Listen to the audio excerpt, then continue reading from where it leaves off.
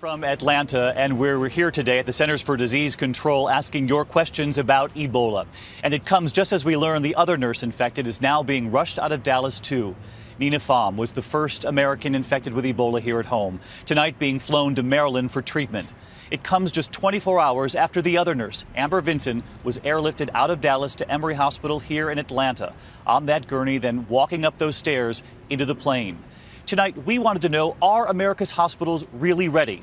A nurse inside that Dallas hospital now speaking out. And we asked the CDC, should that nurse with an elevated temperature have been allowed to get on that plane? Tonight, the CDC revealing to me that both nurses are now being treated with experimental drugs. Just as that Dallas hospital where both nurses were infected with Ebola is now admitting the nursing staff received, quote, no actual training on how to care for Ebola patients. On Capitol Hill today, the CDC under intense scrutiny, just weeks after telling the American people our hospitals were ready. We're open to ideas for what we can do to keep Americans as safe as possible. Those two nurses in isolation tonight, almost 3 weeks after their patient, Thomas Eric Duncan, walked into a Dallas hospital. He was sent home the first time, even though he had a 103-degree fever. Later, that first nurse, Nina Pham, diagnosed with Ebola. The second nurse, Amber Vinson, had traveled back home to Cleveland to prepare for her wedding, visiting this bridal store. She called the CDC, reporting a slight fever of 99.5. The CDC does not stop her from getting on the plane flying back to Dallas with more than 130 other passengers. And now, the ripple effect across this country tonight. In Ohio, 7 people under voluntary quarantine. In Cleveland, the airport scrubbed. 3 schools closed today. So we traveled to the CDC right here in Atlanta today, inside the Emergency Operations Center, to ask the questions. In front of the room, the Ebola map. You can see the red up on the map here in West Africa, the Ebola cases. There's red up in Spain as well, reflecting the concern there. And we wanted to know where on the board is the CDC tracking Dallas. And you can actually see they've added a small map here of the United States. And in Dallas, they have 23 workers on the ground right now. In an ABC News exclusive, we talked to Dr. Stuart Nickel, one of the leading scientists in the world on Ebola here at the CDC. He has worked in these labs, the most dangerous viruses, including Ebola, locked behind concrete walls and multiple layers of elaborate biometric security, requiring iris scans and fingerprinting to even get close. Inside, scientists wearing these orange suits, filtered air supplied through those hoses.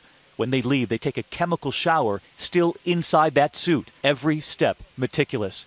We asked Dr. Nickel about American hospitals and their teams. When we're told that American hospitals are ready, we had our first patient, Mr. Duncan, and now 2 nurses are sick from that hospital alone. Does that tell us that American hospitals really aren't as ready as we were told? I think the American hospitals are ready at the minimum level, so you put in place very good systems, but, not a perfect system. But some would say that this isn't even a good system if you have 1 patient and already 2 nurses are sick. Do we have any idea how they might have contracted this?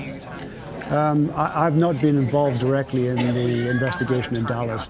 In fact, tonight, even that Dallas hospital saying it is still a mystery how their nurses got sick, apologizing, acknowledging, quote, mistakes had been made. And about the second nurse who boarded that plane. Should that nurse have been allowed to get on that plane with 99-degree temperature, a slight fever, as we've been told?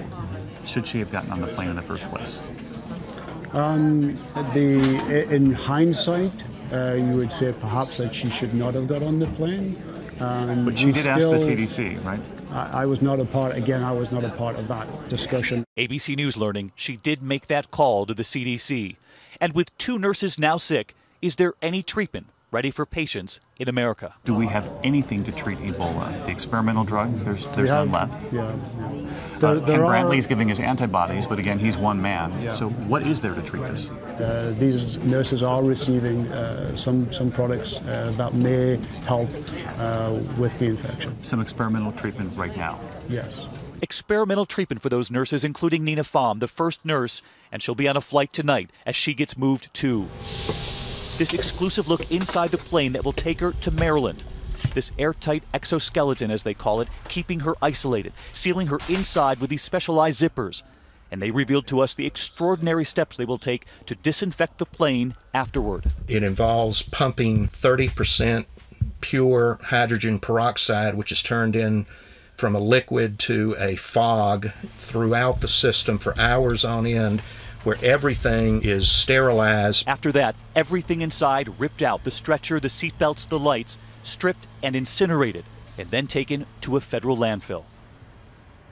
Our time at the CDC here in Atlanta today. And as we come on the air tonight, there is a new development about Amber Vinson, that second nurse who boarded that plane from Cleveland back to Dallas. And so I want to bring in our chief medical editor, Dr. Richard Besser, who is live in Dallas tonight. And Rich, you're learning that she might have shown symptoms before we even knew about it. That's right, David. The CDC just told me that as part of their investigation, they learned that Amber Vinson was already feeling unwell on Friday before she headed up to Cleveland. So they're going to expand their investigation and track down every passenger who was on the plane going up there, just as part of an abundance of caution. That's going to widen this circle, Rich, because we know that she went to that bridal shop and other stops along the way after showing symptoms, as you're reporting here tonight. And Rich, I wanted to ask you about something else the CDC told me there, the experimental treatment being given to these two nurses. We had not heard about that yet.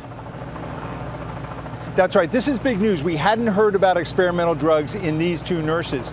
But, you know, we've talked about it. All you can really do for an Ebola patient is provide fluid and nutrition. So they're going to try any experimental drugs to try and improve survival from Ebola.